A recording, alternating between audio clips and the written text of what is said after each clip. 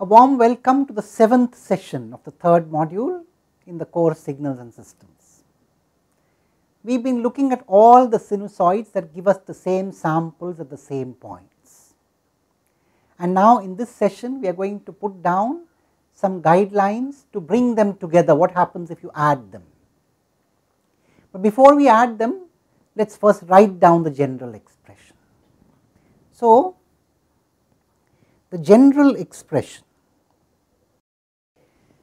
So, we have this original waveform here, the original sinusoid, and we have sampled this sinusoid by replacing t equal to nTs, and Ts is T0 by 4. We are asking all those sinusoids which have the same samples at the same points. We wrote down the expression the last time. Let us write down the generalized expression and let us sum them. So, general such sinusoid A0 cos 2 pi into k by Ts, we have written this before, k over all the integers, positive integers, and the minus goes with the minus and the plus goes with the plus. And there is one thing which I am sure many of you must have noticed. I had forgotten this t, I had omitted to write this t in the expression the last time. I hope you noticed it. I had left that out intentionally so that some of you notice it and point it out and look forward to its being corrected. You know, sometimes I intentionally do this. I leave a few things uncorrected at that time so that you are alert and you notice them and you critically review what is being written. And here is one such. So, the t was missing in some of the expressions in the last session, and now of course I am making it clear. So, there you are. Anyway, that was just a little game, just a little prank that I played. But anyway, coming back, so now you have all these positive multiples of 1 by Ts and you add and subtract, and therefore we can now ask what happens when we add them. What is A0 plus summation over all k? What is this? Let us see. So, if you take k equal to 1 to infinity, we do not know if it will converge. So, let us take k equal to 1 to n. N is a positive integer greater than 0. So, we have two terms for every element of the summation, for every k. Now, you know, this is interesting. So, this is of the form A0 cos, and you have some term, and for some part you take the negative of that term, and for the other part you take the positive of that term. So, if you look at this expression, it is of the form, let us call this part some capital, say B, you have the same capital B here, and the other part is essentially a capital C, and here you have a B minus C, and here you have a B plus C. In fact, you can write down B and C explicitly. Let us do that.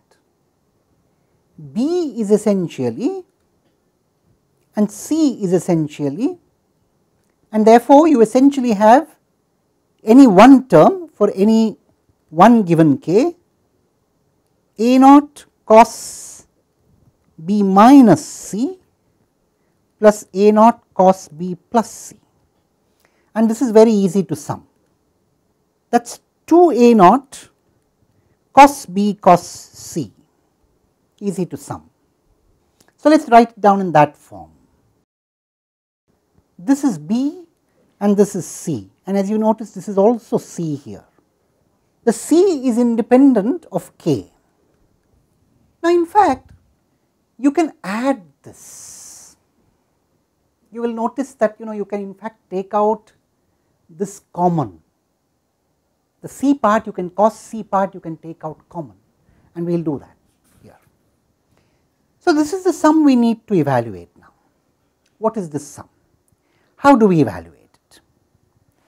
Well, this can be evaluated by a geometric progression.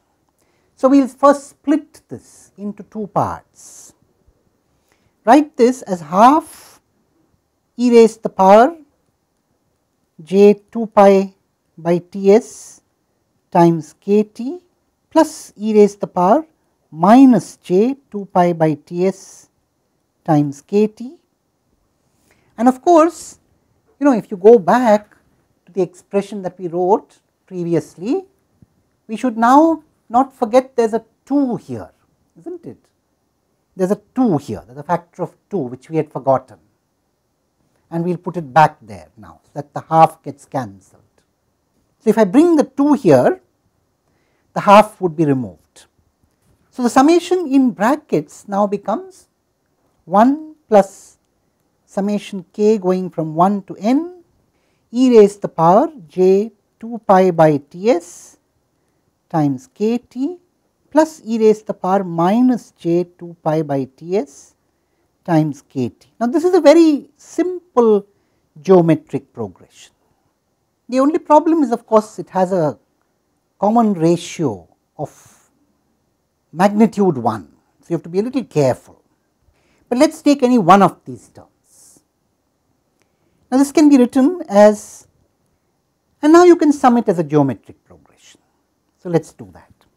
So, the first term multiplied by 1 minus e raised to the power, the common ratio raised to the power n divided by 1 minus the common ratio. Now, we can simplify this. We can take e raised to the power 2 pi by Ts times t into n by 2 common, and the numerator that leaves us with 2j sine and the same argument. The same trick can be applied in the denominator, extracting 2j sine 2 pi by Ts into t by 2. Now, this is where I am going to leave some work for you to do. The first piece of work is sketch this function of t. Which function are we talking about? This function that we saw, this one. So, sketch this. This is the exercise. Now, you must remember that of course 2j would get cancelled here, and you can look at this as a sine by sine form. You have dealt with that form before in module 2, so you know how to handle it. You can also combine all of these terms to make it simple. That should make it relatively easy for you to deal with. So, that is my first job for you, sketch this function of t. The second is, what happens as capital N grows? So, the question is, what happens? Now, there are two things to investigate. What happens at t equal to all multiples of Ts, and what happens when t is not a multiple of Ts? Now, repeat for the minus term. This is where we are going to be. I am going to leave this as a little job for you to do. I have taken you some distance in the calculation, and I want you to carry out the calculation and get a feel. What happens at the sampling, essentially what happens at the sampling instance when all these sinusoids come together? What happens at other points other than the sampling instance?